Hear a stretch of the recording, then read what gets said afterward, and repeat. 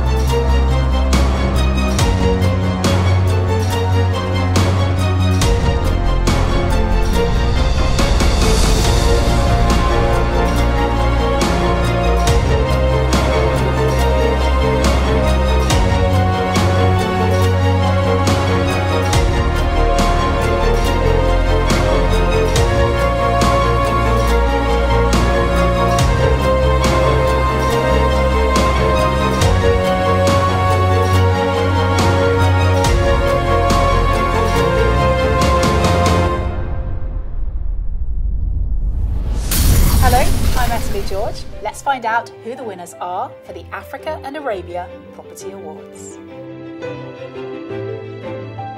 Presented with award winner for Retail Interior Egypt is Dr. Amra Asker Dental Clinic by Emerge Design House.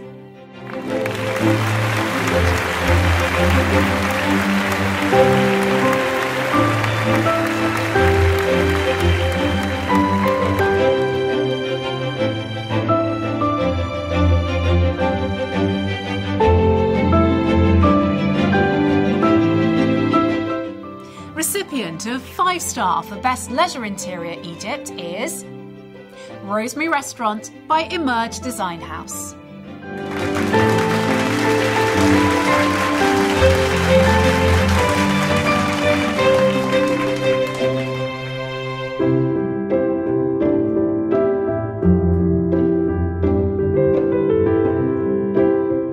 But we don't stop there. The highest scoring 5-star winners in each country have been rejudged to decide who'll be going forward to compete for the best in their region and potentially even in the world. The presentations of the international awards will take place once winners from all the other regions of the world have been announced. Let's find out who the Africa and Arabia nominees are. The nominees for Best Leisure Interior are Rosemary Restaurant by Emerge Design House.